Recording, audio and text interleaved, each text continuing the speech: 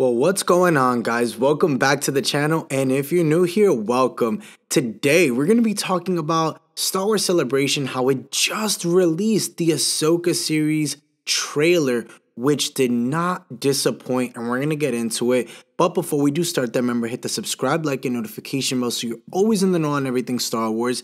And then also, don't forget, I have a membership program. There's 3 tiers to that. Make sure to join. And as always, once you're done watching this video, go check out my last one. Give that one a thumb up as you watch. Guys, without further ado, let's start the show.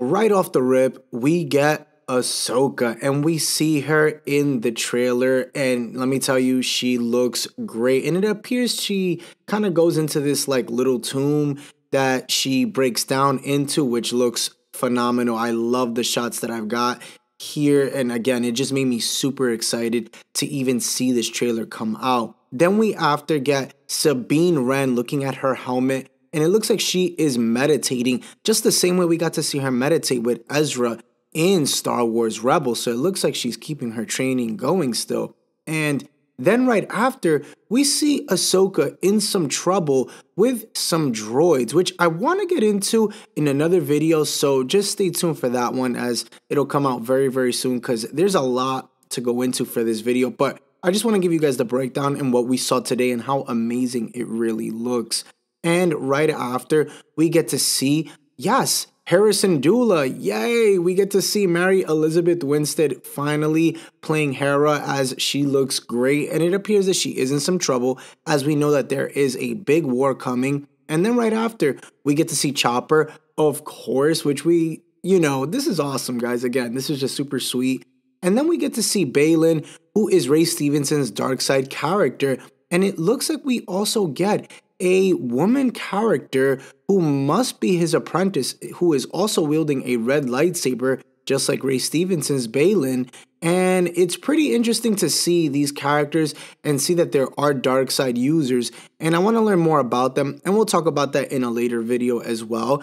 And then we get another still shot of Sabine overlooking Lothal, which looks great. And man, I get chills because it's like it's so cool to see something in animation come to life. I think they do a really good job there.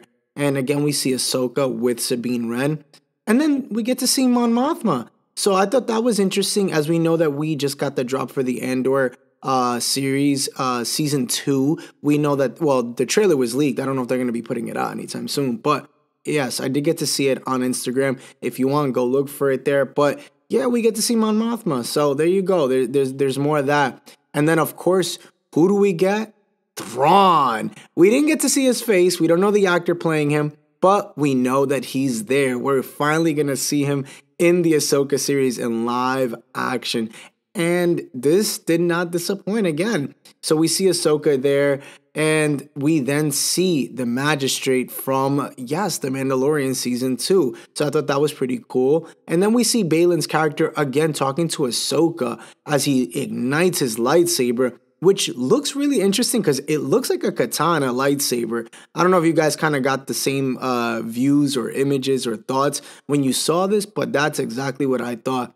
Then we see Hera here talking, what it looks like they're gearing up for what is probably the biggest fight of their life, and that is against Thrawn and potential the Yu Zhang Vang, which we'll talk about, or we've talked about it, but we'll talk about it in a later video.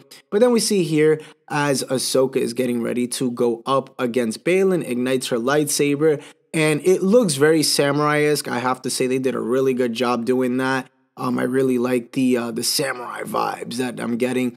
And then we see the dark side user again. We see her in a ship. It looks like she's attacking some of the rebels. And then right after, we see Baylan.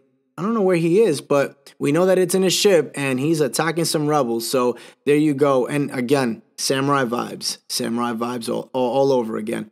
And then we see here, yes, we finally get to see Ezra in live action. Then see Sabine Wren looking at a hologram of Ezra, which again looks so cool. I can't wait to see his character, which they did not show him as well. I thought at least they would have shown like kind of the same way they did Thrawn, showed like the back of it, at least the back of like Ezra or something. But then right after, we see Ahsoka And this other character here who also is wielding a kind of katana lightsaber, it doesn't look like it's Ray Stevenson's Balin, or it doesn't look like the young woman that we get to see wielding the lightsaber. So I wonder who this person is, but we'll find out, I guess, as days go. Maybe they'll announce something, but it's an interesting one because now there's 3 dark side users with lightsabers. I don't know. It's a little interesting, but I guess we'll figure it out. Or maybe it is her. It could be, but we'll find out later on.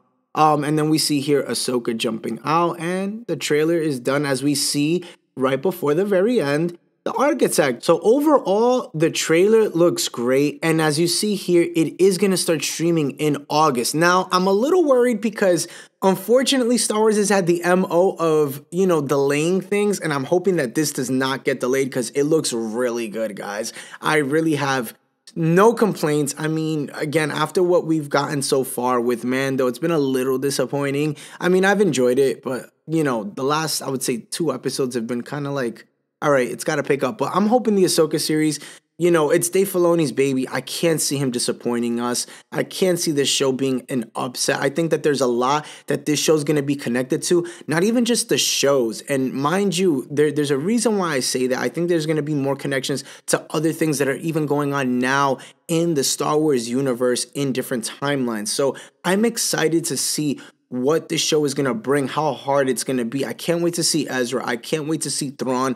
I can't wait to learn more about the war that's going to be at hand and see what Ahsoka and the Rebels crew are going to be getting themselves into as they are on the search for Ezra Bridger and Thrawn, as well as they know that Thrawn is the threat at hand in the series. But guys, comment down below what most excited you in seeing in the trailer. I liked seeing Chopper. I'm not gonna lie to you. It was so cool to see him. I love Chopper. But again, guys, comment down below. Let me know your thoughts, your theories on today's episode and what you're excited for to get out of Star Wars Celebration as it is here today. Thank you so much for tuning in today, guys. Remember, for more Star Wars content, hit that subscribe, like, and notification bell so you're always in the know. I have a membership program. There's 3 tiers to that. Make sure to join. And as always, the Eternal Sith. Then, now, forever. Later, guys.